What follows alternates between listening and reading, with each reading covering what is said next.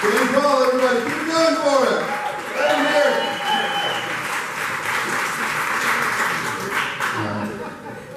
This next comedian has a joke that I really like. I'm going to tell it to you for a really long time. So,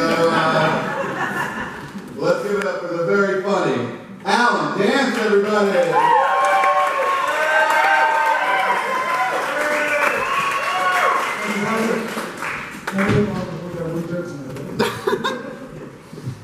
I was camping a couple weeks ago up in the mountains, and it kind of hit me as kind of strange. I realized there's no marijuana growing in the woods. There should be marijuana growing in the woods, right? I mean, that's what you're going. Just like wildflowers, just like clover, there should be marijuana growing, but there's not. It's the funniest thing. And imagine if there was. Imagine if marijuana was growing everywhere, like it should be in the woods, just like clover was. First of all, I guarantee you, none of you would be growing up with fully clothes. You'd be like yourself a little bit different in the woods, wouldn't you? And everybody in here would have been a camper or a scout. You've been looking for growing up to go on camping in the week, going camping in the mountains every weekend, going around the fire, getting stoned, eating marshmallows, get rid of the munchies. It would totally change your perception of camping and scouting. You know, first of all, like today, if someone's an Eagle Scout, you think, oh wow, yes, he's a fine young man, he's an Eagle Scout, and he's got a bright future ahead of him. But if marijuana's going everywhere and people camping getting stoned, it might be a little different. Might be like, well, you know, I first suspected David had a problem when he became an Eagle Scout. I'm just saying. Think about it. You know, it's funny, like the government has completely eradicated marijuana from going to the woods. Like, think about how strange that is. You can hike the entire Appalachian Trail. You can go from Georgia to Maine and not find a single marijuana plant. How weird is that? Yet no matter how hard I try, I can't get crabgrass out of my yard. I'm serious. I drop to my knees, I pull up, my fingers are bleeding. I like spray it with a weed killer every 2 weeks. It's like,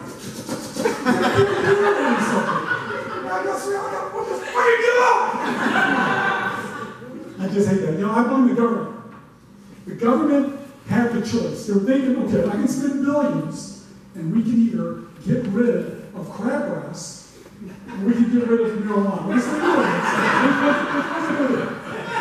Well, listen, marijuana, if we legalize it, would be the biggest cash crop in the country in 6 months. It's got medicinal value, it's pain reliever, helps people with chronic illness, and they got rid of marijuana instead of crabgrass? This is crazy. Crabgrass is fucking worthless. You know, they could have solved the illegal drug trade around it. Ladies and gentlemen, there has not been a single person who has died smuggling crabgrass into this country. No! It's nuts. Who here would like to see marijuana legalized? I knew it was that kind of crowd. I could tell the crowd there. You know, the majority of Americans would like to see it legalized. But the way they've been trying to do it is wrong. They're spending money on politicians who say they'll vote for it, on ballot initiatives. I can solve this problem. We can have marijuana legalized in 1 year if you spend the money on crop dusters. That's right. Get crop dusters flying at high altitude, dropping marijuana seeds over the woods, over the parks, over the neighborhoods. Get it growing everywhere like crabgrass. You get it growing everywhere. The police can't enforce it. Everybody's got it. And the police will be like me with crabgrass in my yard. Fuck it, I give up!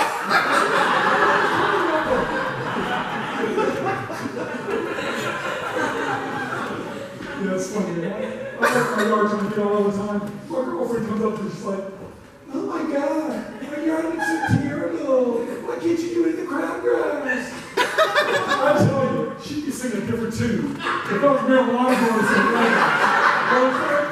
she'd be like, oh dear. You have the most wonderful yard. I'll tell you, things would have been a lot different if the Confederates were growing marijuana instead of cotton. First of all, we'd still be enslaved. People in the North would be getting stoned on marijuana, getting marijuana going to the South. And no pothead goes to war against his wife. But there would have been one good thing. Slaves would have been able to escape to the north a lot easier. Because we'd like to escape. And then we'd go ask somebody for help. They'd be like, well, boy, what you got? Reach in our pockets, pull out 2 handfuls of marijuana. You go, oh yeah, we'll help you. People would be competing to help us escape to the north. I mean, there are so many people escaping to the north. The Underground Railroad was like Amtrak and rush hour, because people flying there. But instead, what was happening, a couple hundred years ago, what's happening is people would escape and then go ask someone for help. We gotta go, well, boy, what you got? So you can reach in your pockets. They pull out 2 handfuls of cotton balls. You're like, buddy, boy, you're up. I'll tell you, if President Trump has his way, if he makes America great again, the way he wants to make it great, we will be enslaved again. Because that's what he's doing. But I can see it now. I'm going to escape. And I'm going to go ask somebody for help. And he's going to be like, well, boy, what you got? I'm going to reach in my pockets. I'm going to pull out 2 big handfuls, heaping handfuls of crabgrass. Thank you.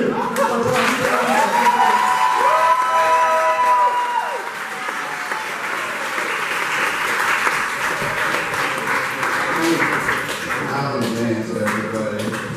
I told him to write like 3 and 4 jokes for the show, and he came in with a fucking 5-minute long crabgrass joke. And it was like, you can do that forever. I don't know, you can finish it and restart it. I don't give a shit. Alright, moving on. We're about like halfway through the show. How's everybody feeling right now? Okay. The next comedian comes to the stage. It's very fucking funny. Let's give it up for Awkward, everybody!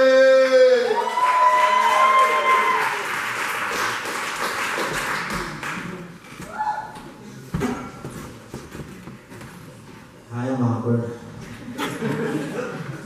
I don't know how I'm going to follow that. I fucking hate going after Adam.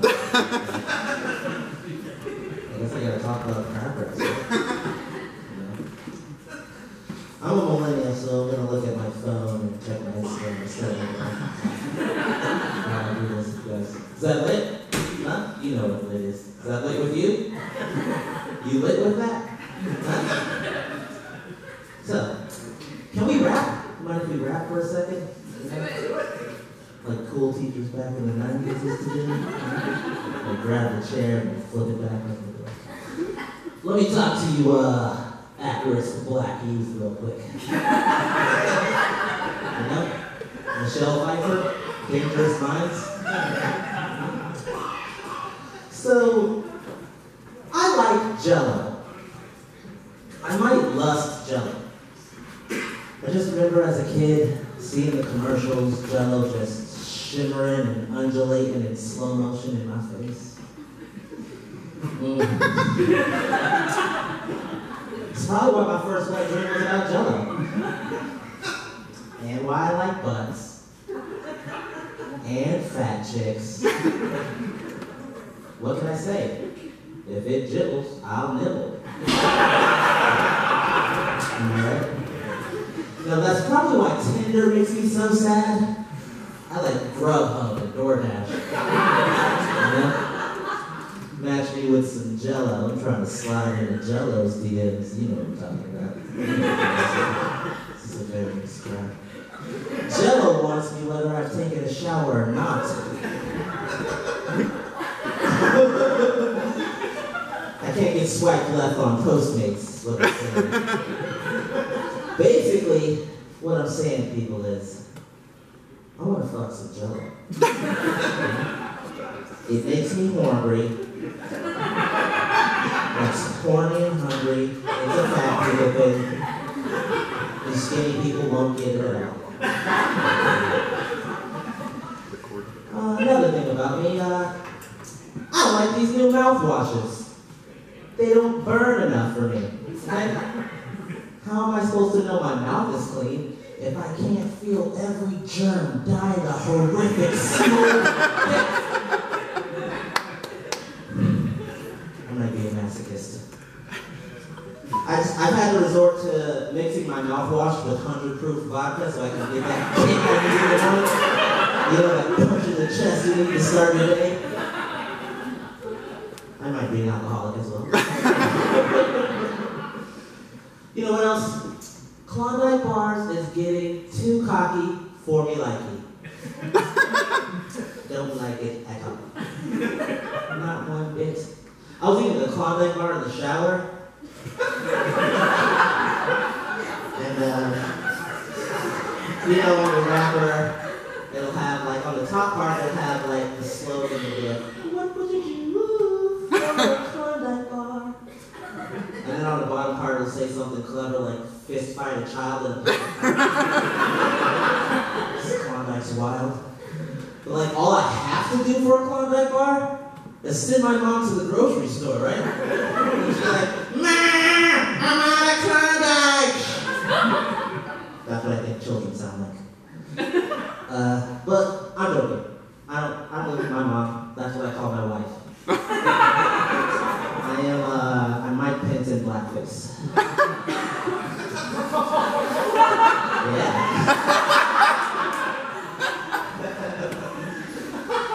Also, I'm a pacifist, which means if you fuck with me, I will pass a fist through your face. You like that? It's a total lie. You know what? I will probably get in the fetal position and cry if you talk to me. I am a bitch. Also, I don't like mowing my lawn, so I told my wife I'm a naturalist.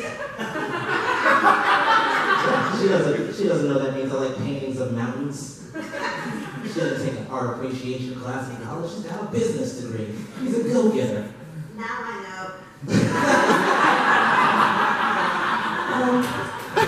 So for my last joke, let's get a little racial, white people. 1, 2, 3 black people. I like white people. I do. I like me some white people. But I often have to tell my wife not to let our white friends, sick kids, play with our kids. And I don't feel like I'm wrong for that. A lot of y'all motherfuckers is anti-vaxxers. You heard Trump say make America great again, and you thought he meant the 1600s. Well, like, here's my reasoning. The Native Americans let their kids play with sick white kids one time, now they're all gone. They're not all gone. But they're damn sure not all here, are they?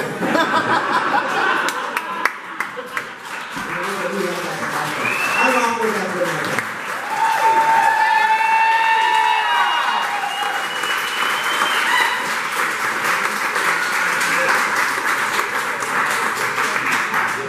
Keep it up for awkward, everybody.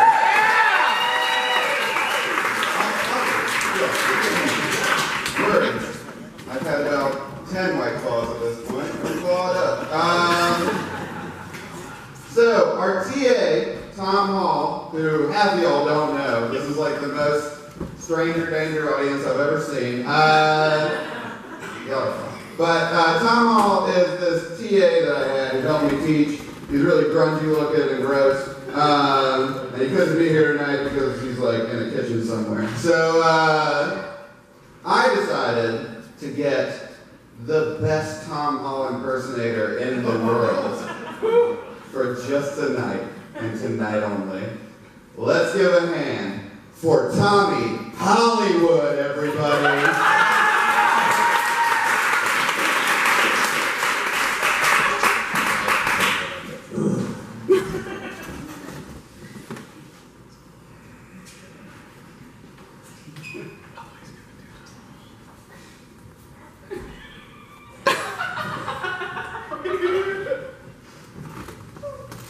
I was at a gas station 4 years ago, and there's a homeless guy outside, and he looked me right